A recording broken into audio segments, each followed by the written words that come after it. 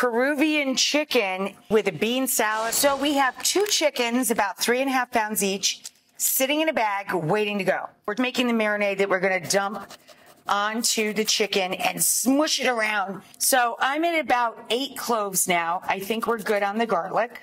And then we're gonna add about 1/4 cup of soy sauce.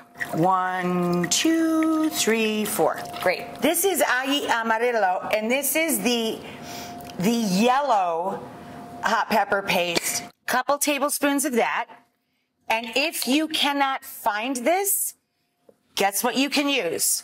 Any pepper sauce, okay? This is a chili paste from, if you look at the label, see how that's a dried red chili?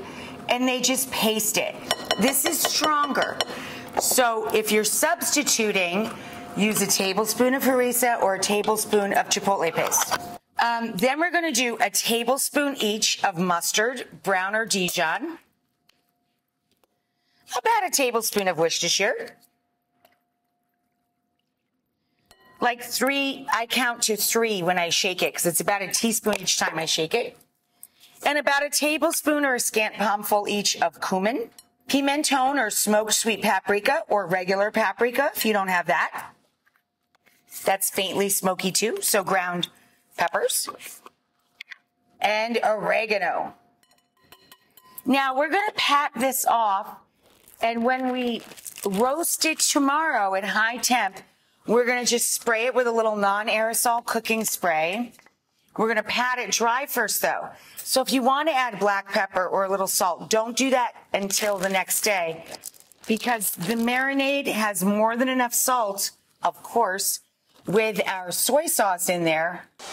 So into the 450 oven it goes, and we're gonna cook this until the meat at the thickest part of the white meat and the center of the dark meat is 160 to 165. 2 limes or 1 large lemon, a couple of cloves of crushed garlic, and 12 seeded stemmed ají, or 4 of your jalapeno peppers, also seeded and stemmed. A good fat tablespoon of that ají paste. You can use a squirt of light agave or light in color, therefore light in flavor, honey.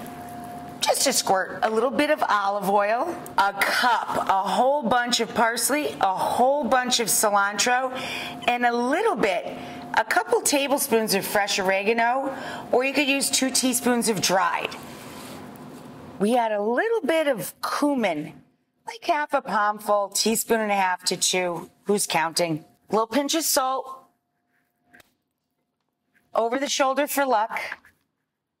And then put this all together and make it smooth. And then what I do is just take the top out and add enough olive oil until it starts to come together. So 4 ají or 1 jalapeno, seed them and slice them like this so we can finally chop them. Seed a couple of tomatoes. You need 2 limes and a half to a whole red onion, depending on how much you love onion, and a handful each, look, and a handful each of cilantro and parsley. And we're going to throw that in a bowl, and look what I did. I took avocados and I scored them. Come on out of here. I scored them, and we're just going to scoop. They're already scored, so they're already chopped up for the salad. We just break them up a little bit once you scoop them. I cooked the butter or canary beans.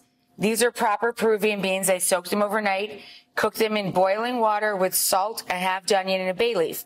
Or you can buy 28 ounces of pinto beans or white beans. Okay, there's our shellacked brown that we're looking for. There's all of our chicken breasts. And then we'll fill in our dark meat around. Take that pan dripping and do that spill. Woo-hoo! Come on. We have the bean salad with avocado, tomato. We have the green sauce that we pass with the chicken.